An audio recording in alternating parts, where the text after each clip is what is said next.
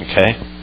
And we've been on that subject for quite a while here in the book of Proverbs, and that's still the subject as we come to verse 15. And so it says, by me, by wisdom, kings reign, and rulers decree what is just. I feel blessed whenever the United States has leadership that knows Christ in a personal way, whether it's a president or whoever it might be. Because according to the Word of God, God will give leadership skills and the skills to judge correctly if somebody lives for Him. And so if it's a president, whoever it might be, will draw close to God, He will give that person leadership skills. And boy, do we need that desperately. It's not always the politically correct way to be, but it's the best thing for our country. Verse 16, by me princes rule, and nobles govern the earth. And there it is again. The ability to lead and the ability to judge, that is a byproduct of a close relationship with Christ.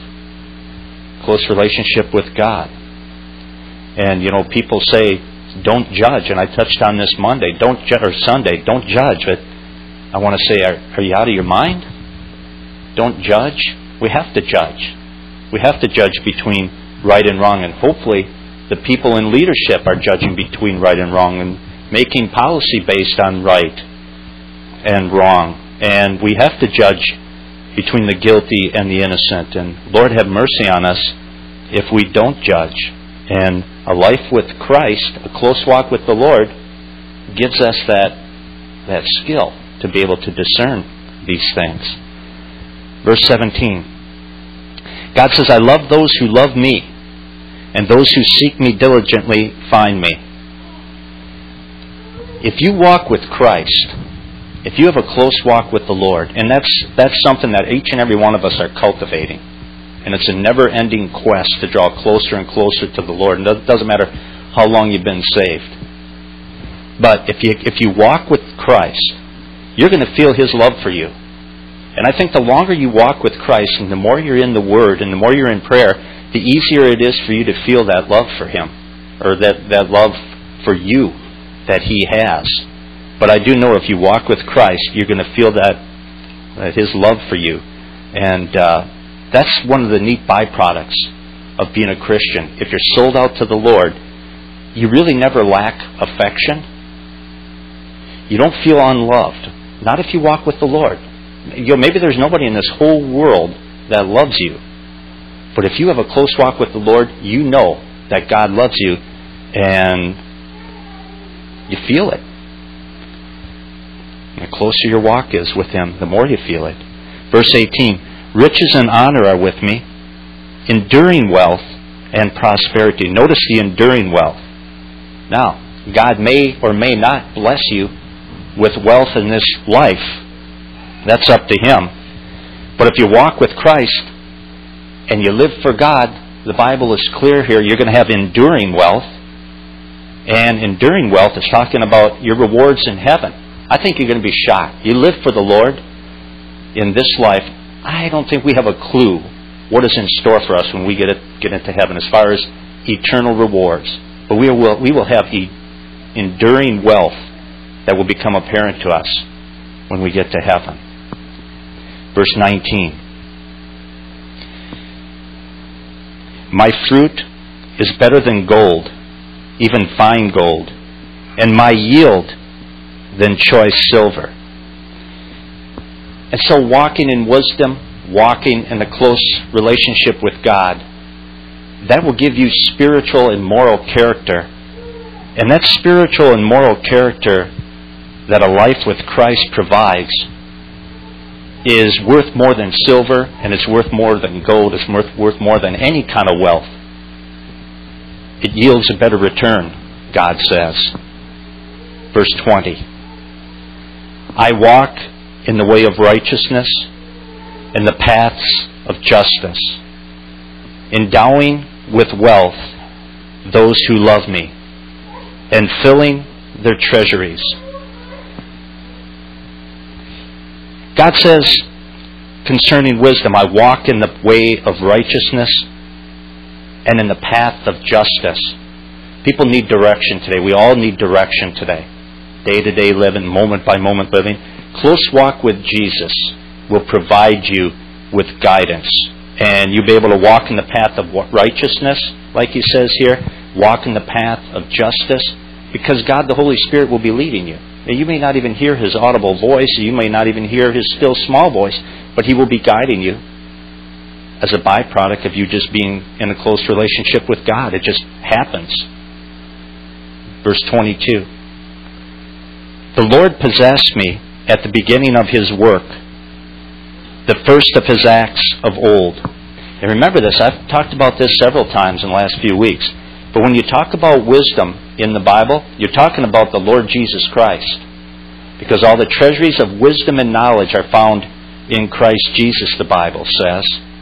And so Jesus is the personification of wisdom. So anytime you have wisdom in the book of Proverbs, you can just put little parentheses around that word if you want to and write in the word Jesus, because it applies.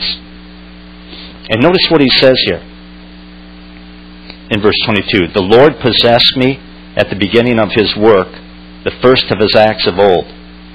The Father has never existed without the attribute of wisdom, and the Father has never existed without the Son either. That is one thing about God. I don't care if you're talking about God the Father, God the Son, or God the Holy Spirit. One of their attributes is this. They're immutable. They don't change. They are the same yesterday, today, and forever. And they're eternal. Everything about God the Father is eternal. Everything about God the Son is eternal. Everything about God the Holy Spirit is eternal. They don't change. And so the eternal Son, the Lord Jesus Christ, is the eternal Son of the eternal Father. He's always been the Son of God. Now there was a time when He didn't have His physical body before the incarnation, but He's always been the eternal Son of the eternal Father. And that's what this is talking about here in verse 22. The Lord possessed me at the beginning of His work, the first of His acts of old. Ages ago I was set up at the first, before the beginning of the earth. Jesus was set up before the world was even created. Meaning this, He was appointed to be the Messiah of Israel and the Savior of the world long before time as we know it even began. That just kind of boggles my mind when I think about that kind of stuff. Because my mind only goes back so far. And I wonder how long in eternity past it was when Jesus and the Father planned out the plan of salvation and decided that there would be a human race, and there would be a planet Earth, and there would be sinners on there who needed to be saved, and there would be a nation Israel who needed a Messiah, and everything. He and the Father were planning this thing long before there even was a universe. Isn't it amazing? Look at 24. When there were no depths, I was brought forth. When there were no springs abounding with water, before the mountains had been shaped, before the hills I was brought forth, before He had made the earth with its fields, or the first of the dust of the world. When it says brought forth, don't take that to mean that the Son of God was at some point created. That's not what it's talking about. Remember, this is poetic language here, and it's poetic language just meant to describe the distinction between the Father and the Son. Look at 27. When He established the heavens, I was there. When He drew a circle on the face of the deep. When He made firm the skies above. When He established the fountains of the deep. When He assigned to the sea its limits, so that the waters might not transgress His command. When He marked out the foundations of the earth. And of course, that's talking about creation week. And what the Bible is saying is that Jesus was right there, along with the Father and the Holy Spirit, during creation week. They were together. And you know who else was there? The holy angels. The book of Job talks about how the angels were there in creation week, watching everything come together and just shouting for joy. Can't you just see that? Every time God created something, He just said, "Let there be light," and the angels would just erupt in applause. And every single day they just shouted with excitement. It must have been such a thrill to see everything come together. And so Jesus was there, and the Father was there. Jesus was more than there.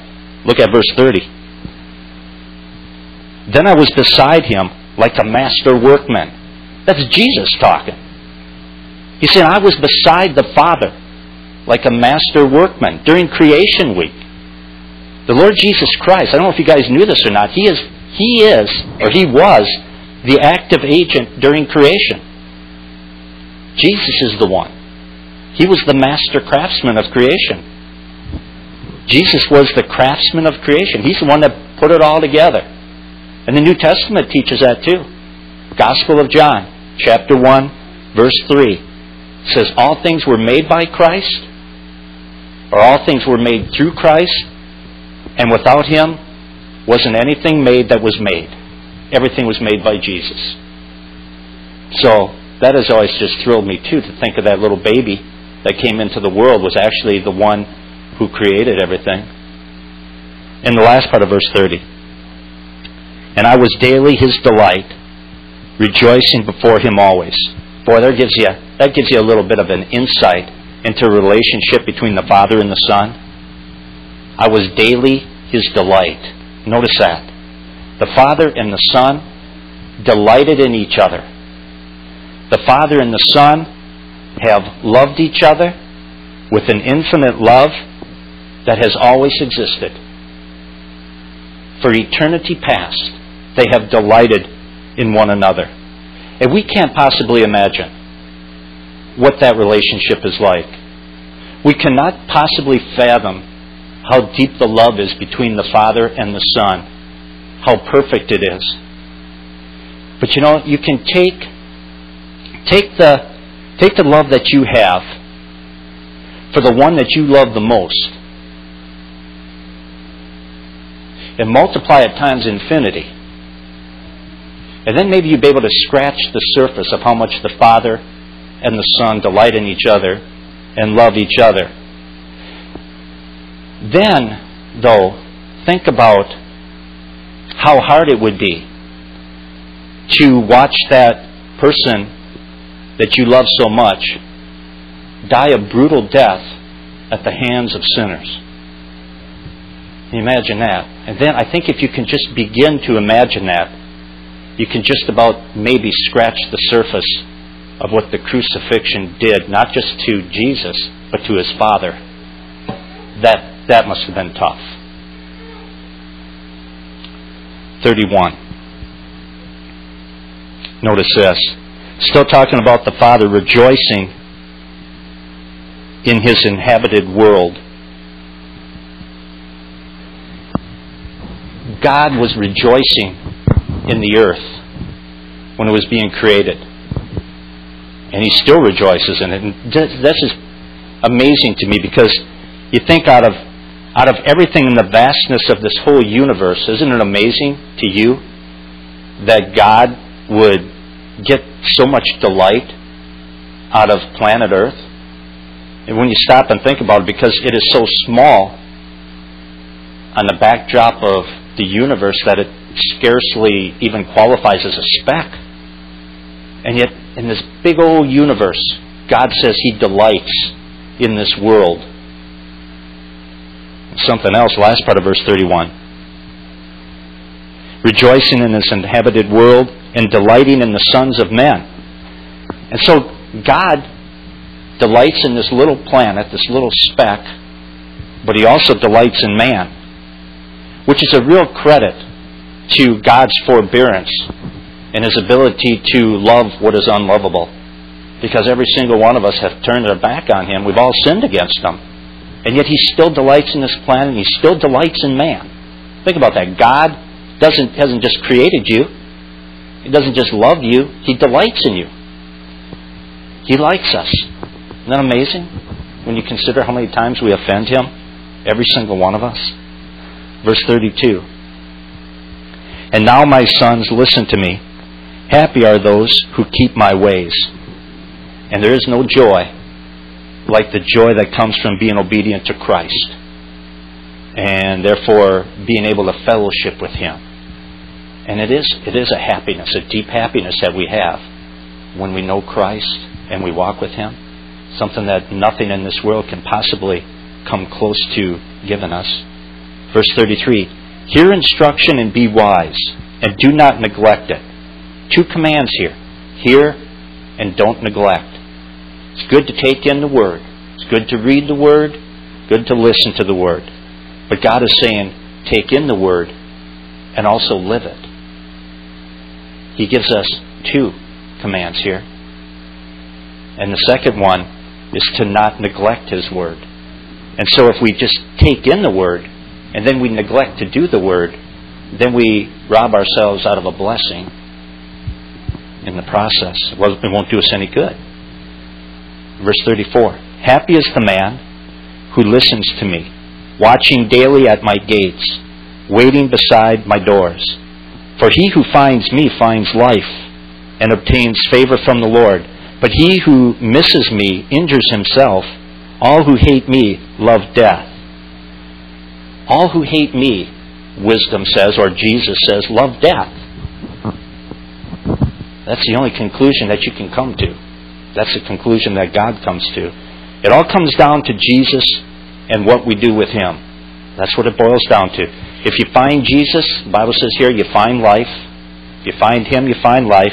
But if you reject Him, if you miss Him, if you reject Him, God says you must love eternal death. You love death. Because that is what you choose when you choose to reject Jesus. Chapter 9. Wisdom has built her house. She has set up her 7 pillars. Stop right there for a second. The 7 pillars of wisdom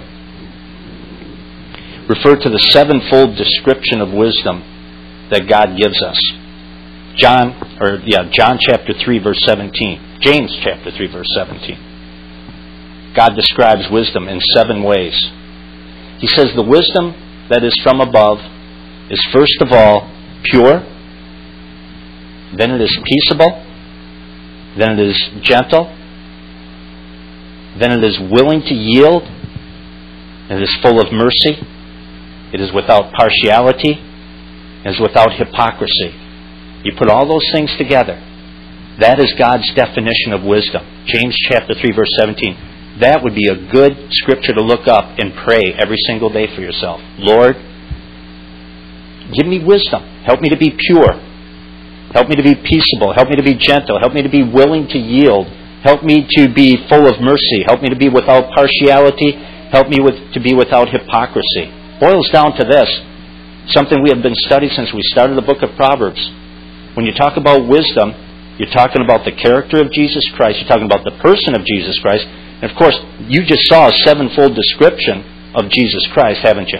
That's exactly how He was and is.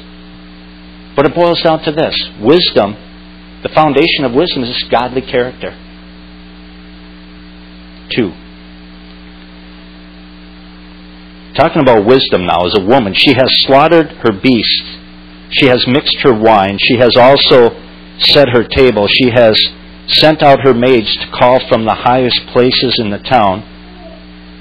And so wisdom, God portrays wisdom here in these 2 verses as a very wealthy lady who builds a big house, and she puts together a feast and sends out her servant girls to invite anybody who is interested to come to this feast and just enjoy herself. God is offering wisdom and joy to anybody who is interested in receiving it. That's His point here. The invitation is going out to everybody. She has made a party for you. She has established a feast for you. If you want it, you can come and get it. The way of God is the way of wisdom. And the way of wisdom is a way of holiness, and the way of holiness is a way of joy. And wisdom here is inviting us to come and have joy. Verse 4. Whoever is simple, let him turn in here. To him who is without sense, she says, come eat of my bread, and drink of the wine I have mixed. Leave simpleness and live, and walk in the way of insight. Leave simpleness and live. Leave simpleness and live. Simple-minded people, remember in the Bible, are people who are naive and gullible and easily influenced and easily led astray, very inexperienced. The wisdom that God gives, just from reading His Word, will include a strong moral compass. And that strong moral compass keep you out of a lot of jams and keep you out of a lot of trouble and keep you from acting foolishly. And that's what He's offering here. Leave simpleness and live. Walk in the way of insight. 7. He who corrects a scoffer gets himself abuse, and he who reproves a wicked man incurs injury. Do not reprove a scoffer, or he will hate you. Reprove a wise man, and he will love you. God is saying that the measure of a person's character can be seen. A measure of a person's character is seen in how he handles rebuke and correction when he does something wrong. He says a wicked man won't respond very well to correction. A wicked man will get angry when they are corrected. But a wise person, somebody with a godly heart, will say, thank you for that correction. See? The measure of a person's character is seen in how they handle correction. A wise person will say, thank you for that correction. It wasn't much fun. Nobody likes being corrected. Nobody likes being told that they're doing something wrong. Didn't enjoy it. But I thank you for it anyway because it's going to make me a better person. God says that's a wise person. We all need correction. Every single one of us do. That's why we all need each other. And a wise person receives it and doesn't take it personally, doesn't get angry. Verse 9. Give instruction to a wise man, and he will be still wiser. Teach a righteous man, and he will increase in learning. And so, if we are godly, and therefore wise, just like he said in the previous verse, we're not going to resent criticism. We'll receive it, and we'll become even wiser as a result of it. In other words, if you're a wise, godly person, you're going to see correction as being a blessing. Maybe not a pleasant one, but a blessing nevertheless. You'll see it as a blessing and a means of increasing the supply of wisdom that you already have. And so the wise get wiser. Verse 10. The fear of the Lord is the beginning of wisdom, and the knowledge of the Holy One is insight. And that's where it all begins. The fear of the Lord is the beginning of wisdom. And after that, there's a chain reaction. That is the most important thing in the world, is to have a good, healthy, respectful fear of God. Because that starts a positive chain of reaction. Respectful fear of God, you know what it's going to cause you to do? It'll cause you to read the Word of God with a humble spirit. And when you read the Word of God with a prayerful, humble spirit, that's going to result in you knowing God better. And as you get to know God better, then His knowledge is going to rub off on you just from spending time with Him. And you're going to be smarter and wiser than you ever have been. See the chain of reaction? But it all begins, you see, with a respectful fear of God. That is why parents don't do their children any favors at all when they don't discipline them and teach them to respect authority. Because if they respect their parents in the home, then they're more likely to grow up respecting the authority of God as well. And parents need to teach their children to respect the authority of God from the time that they are old enough to learn how to learn, respect God. Verse 11. For by me your days will be multiplied, and years will be added to your life. Remember by definition what a proverb is. A proverb is a general truth. And so what this verse is saying is this. In general, if you live a godly life, in general, you're going to live longer than somebody who goes around doing all sorts of foolish and unbiblical things. Verse 12. I like this verse. If you are wise for yourself. If you scoff, you alone will bear it. In other words, it is in your own best interest to be a godly person. You're helping yourself more than anybody else. It's in your own best interest to be a godly person. You're going to benefit from your godliness more than anybody else. Now, if somebody chooses to scoff at the Word of God, well, others may be hurt by their ungodliness to a point, unfortunately, since we don't live on our own individual islands, and our lives touch everybody around us. If somebody chooses to live an ungodly life, it's going to have a negative effect on other people around them to a point, but in the long run, they're going to be the big loser, the person who chooses to be ungodly. Verse 13. A foolish woman is noisy. She is wanton and knows no shame. And here you see the kind of woman that God does not approve of. This is the kind of woman that does not appeal to God. A noisy woman, a flirting woman, a loose woman. She's a foolish woman as far as God is concerned. Verse 14. She sits at the door of her house. She takes a seat on the high places of the town, calling to those who pass by, who are going straight on their way. Whoever is simple, let him turn in here. Nothing gracious about this lady, according to God. Nothing ladylike, according to this lady, or according to God either, about this. Nothing ladylike about a woman like this, I should say, according to God. Very pushy. She's out to seduce men who are easily influenced. Look at verse 16, last part of it. And to him who is without sense, she says, stolen water is sweet, and bread eaten in secret is pleasant. Stolen water is sweet. See what she's doing? She's the type of person that appeals to the sinful nature of man. Stolen water is sweet, and bread eaten in secret is pleasant.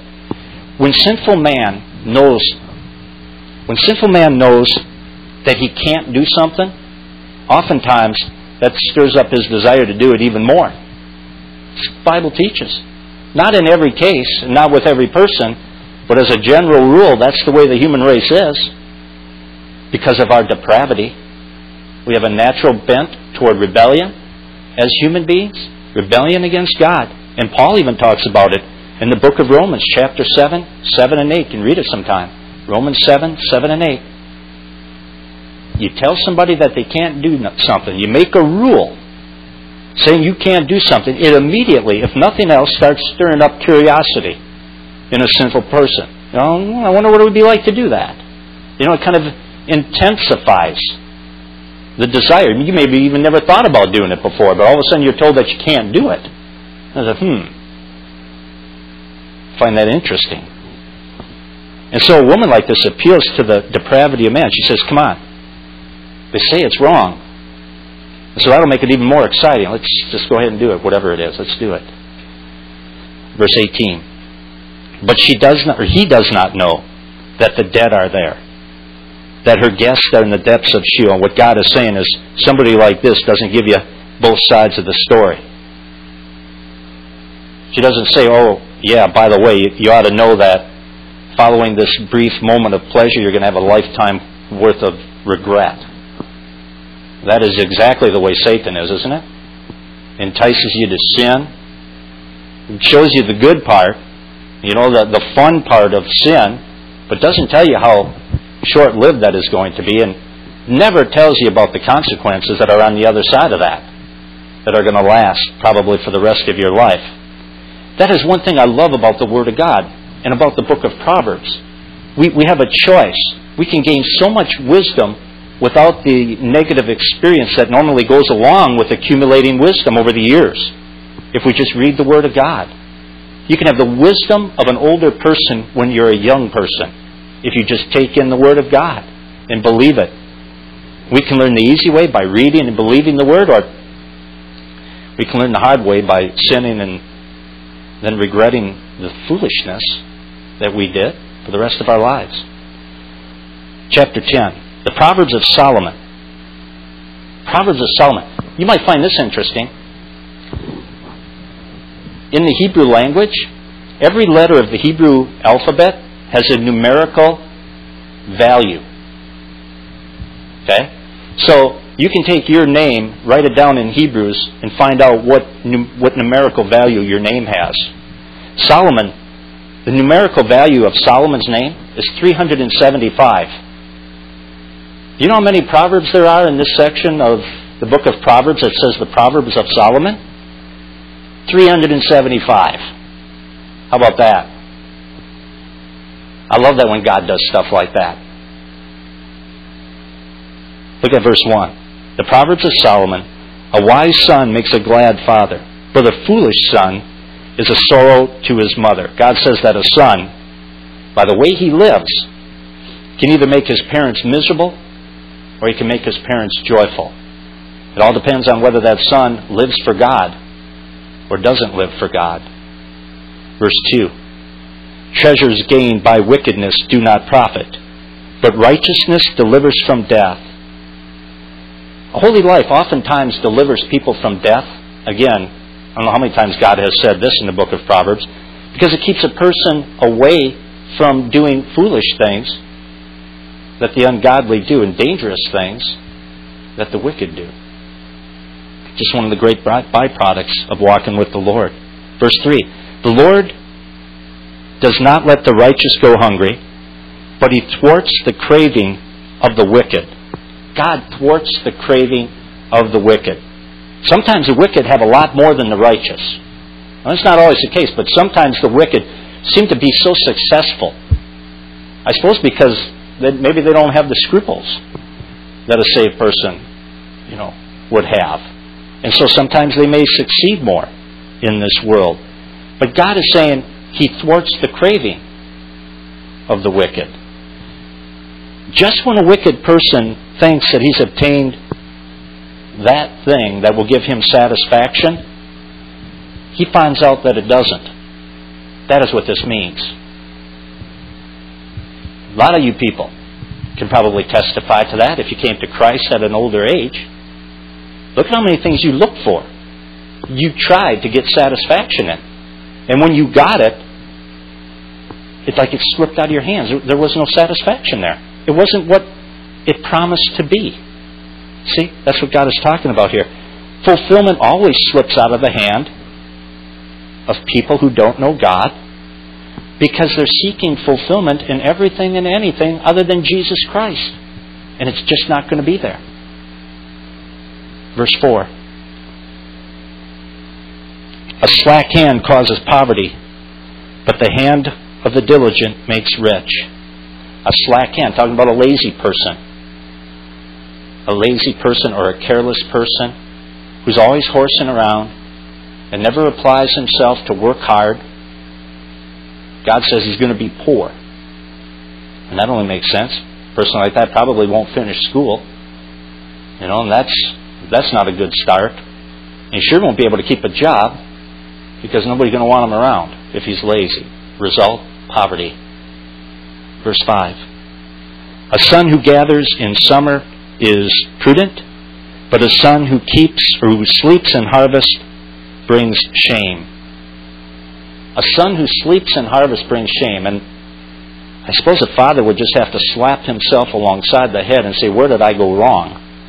If he had a son like this, where did I go wrong? Because you have to wonder about a son who would plow, plant, and cultivate all summer, but then be too lazy to get out and harvest it in the fall.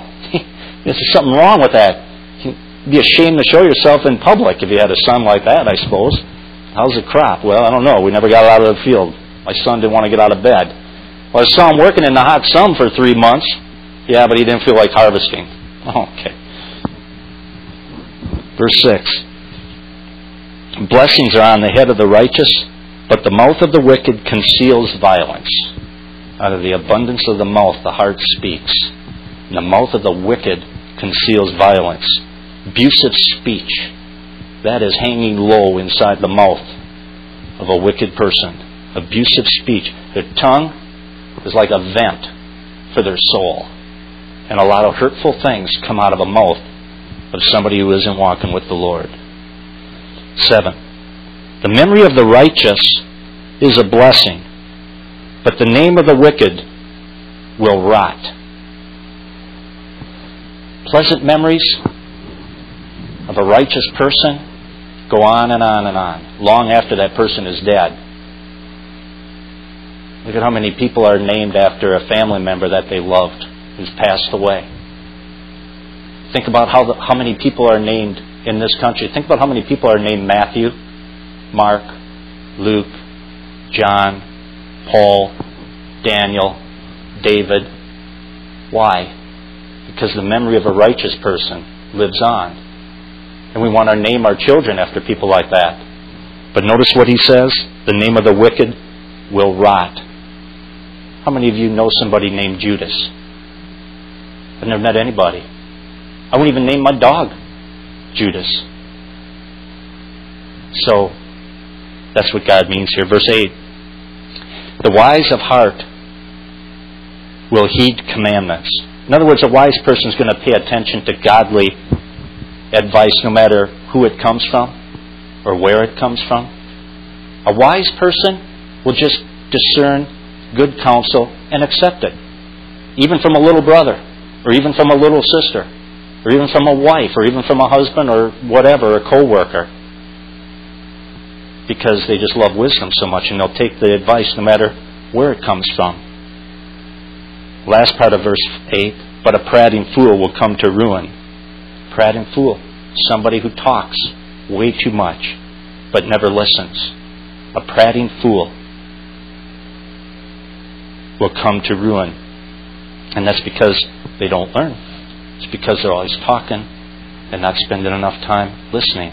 And the consequences of a life like that is chaos and trouble and ruin.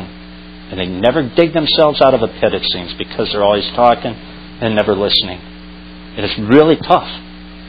Really tough. Like if I get a call to talk to somebody who's having trouble, and I'll spend a lot of time in prayer and a lot of time in word dealing with the subject and present to them a biblical response, and to have them not listen.